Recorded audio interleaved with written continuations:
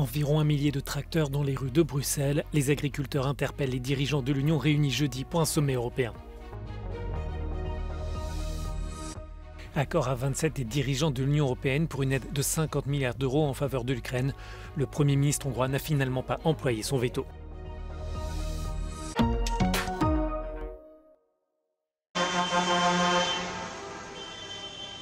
Des centaines de tracteurs ont convergé jeudi à Bruxelles pour rejoindre la manifestation des agriculteurs, alors que se tient dans le même temps un sommet européen extraordinaire. L'atmosphère était tendue près du Parlement européen où se sont retrouvés les éleveurs et les producteurs pour faire entendre leur voix auprès des dirigeants de l'Union. Jets de bouteilles, feux et des statues vandalisées, la police a répondu au débordement par des canons à eau. C'est un SOS et qu'ils doivent prendre des mesures d'urgence en faveur des agriculteurs. Pour nos prix, on ne gagne pas assez, on gagne moins que le salaire minimum. Parfois, il y en a même qui gagnent moins que 1 000 euros par mois, donc voilà, c'est pas faisable. Des rassemblements similaires ont eu lieu dans différents États membres. Si les revendications diffèrent d'un pays à l'autre, le secteur agricole se retrouve sur un point. Il dénonce le pacte vert européen qui alourdit les normes et réduit les rendements selon les agriculteurs. En fait, on nous demande de faire l'effort et de payer nous-mêmes. On nous demande de mettre des jachères, on nous demande de faire plein de choses pour la nature. On n'a pas de problème avec ça, mais il faut le financer. Ce n'est pas nous qui devons payer pour financer le budget vert. L'Union envoie ces derniers jours des signaux aux agriculteurs. La Commission propose de permettre aux États membres d'interdire les importations agricoles ukrainiennes. Un assouplissement des règles sur l'utilisation des terres est sur la table, ainsi qu'un fléchissement sur les accords commerciaux avec des pays tiers. A gazdatüntetések és a mezőgazdaság ügye az európai parlamenti választások előtt első számú kampánytémává vált, és az elmúlt napokban láthattuk, hogy az EU több engedményt is tett a gazdák felé, hogy a történet hogyan folytatódik, és hogy a vezetők továbbra is engednek-e majd a nyomásnak, kiderül a következő napokban. Az Euronews-t Brüsszelből Zsíros Sándor tudósította.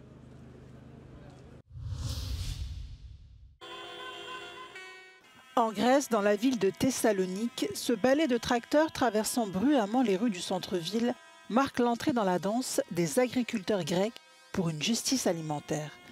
Tout comme leur homologue européen, les agriculteurs et les éleveurs grecs multiplient les points de mobilisation à travers le pays. Les annonces gouvernementales ne parviennent pas à calmer la colère du secteur.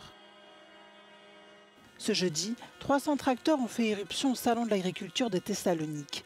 Les revendications des agriculteurs grecs sont proches de celles de leurs collègues européens. Ils dénoncent la nouvelle politique agricole, qui a entraîné, selon eux, une concurrence déloyale. Μας μιλάνε παράδειγμα στην Ευρωπαϊκή Ένωση για την πράσινη ατζέντα, αλλά βλέπουμε να γίνονται ασίδωτες εισαγωγές προϊόντων από τρίτες χώρες χωρίς κανέναν έλεγχο, χωρίς κανένα φυτοϊγειονομικό έλεγχο. Βλέπουμε να φτάνει στο ράφι του καταναλωτή η πατάτα Αιγύπτου χωρίς να ξέρουμε πώς παράγεται και με τι μέσα παράγονται.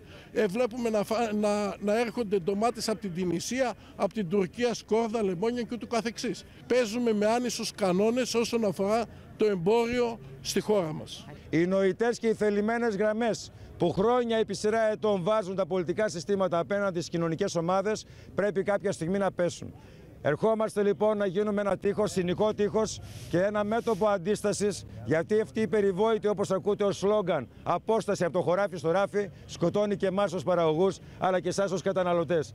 La mobilisation des agriculteurs grecs à Thessalonique durera jusqu'à la fin du salon de l'agriculture de la ville, qui se termine ce dimanche. Ce qui semblait un accord presque impossible est devenu réalité en moins d'une heure. Les chefs d'État et de gouvernement de l'Union européenne ont convaincu jeudi à Bruxelles le Premier ministre hongrois de ne pas utiliser son veto et d'approuver une aide de 50 milliards d'euros pour l'Ukraine. Nous avons un accord, a annoncé le président du Conseil européen Charles Michel dans un message sur X, anciennement Twitter. Cette décision garantit un financement stable à long terme et prévisible pour l'Ukraine, ajoute-t-il. Viktor Orban demeurait le seul dirigeant à s'opposer à cet accord. Ces dernières semaines, ces 26 partenaires ont pesé de tout leur poids pour le convaincre.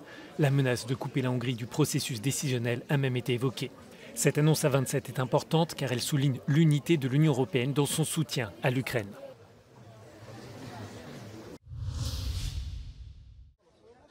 Des combats dans le nord et dans le sud de la bande de Gaza. Dans le nord, Tsahal dit avoir tué en l'espace de 24 heures une quinzaine de miliciens du Hamas. Dans le sud, la zone autour de l'hôpital Nasser de Khan Younes est un autre point de fixation des affrontements et l'OMS dit ne pas avoir été en mesure de ravitailler l'établissement hospitalier en nourriture et en carburant. During a UN mission on Monday, WHO delivered medical supplies to Nasser Medical Complex. Other missions to deliver fuel and food were denied.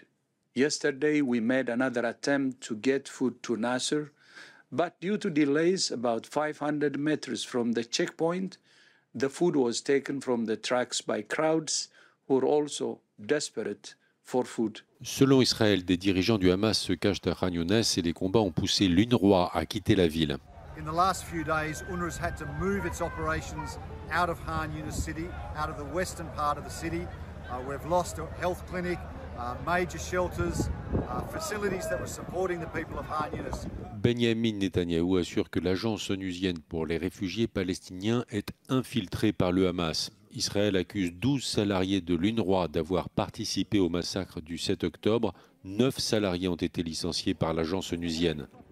L'espoir vient aujourd'hui d'Égypte où le chef du Hamas, Ismail Haniyeh, doit examiner une proposition de trêve. Et si elle était validée, l'organisation terroriste devrait libérer une quarantaine des otages en échange de la libération de 200 à 300 prisonniers palestiniens.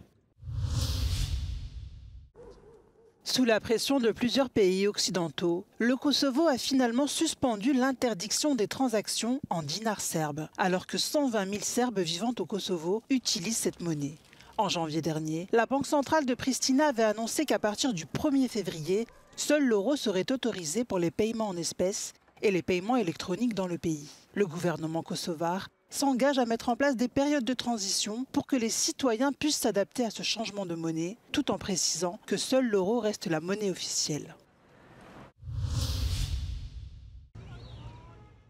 La Catalogne se prépare à déclarer l'état d'urgence sécheresse. Les sources d'eau à Barcelone sont vides et la municipalité a déjà réduit la pression de l'eau dans les canalisations pour éviter les coupures d'approvisionnement. En emergencia tenemos ya 3 cuencas en Cataluña que entraron ya en agosto y en septiembre, pero ahora vamos a entrar donde hay la máxima población del país.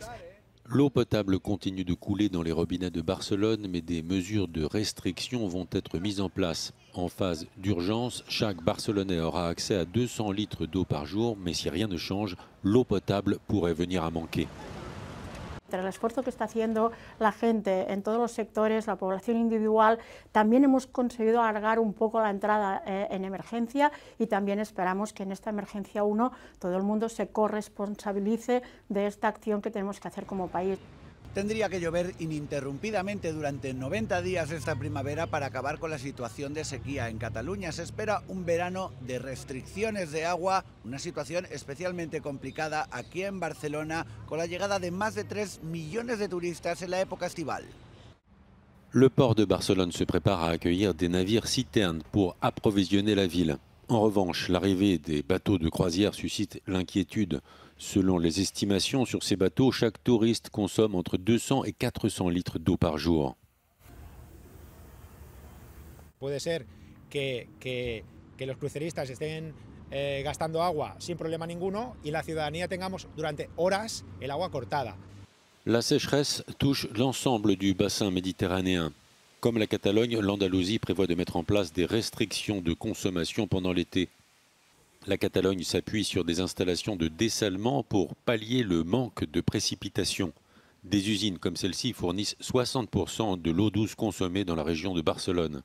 Seule une nouvelle culture de la consommation de l'eau peut garantir les besoins des Catalans, parce qu'ici, l'eau ne tombe pas du ciel.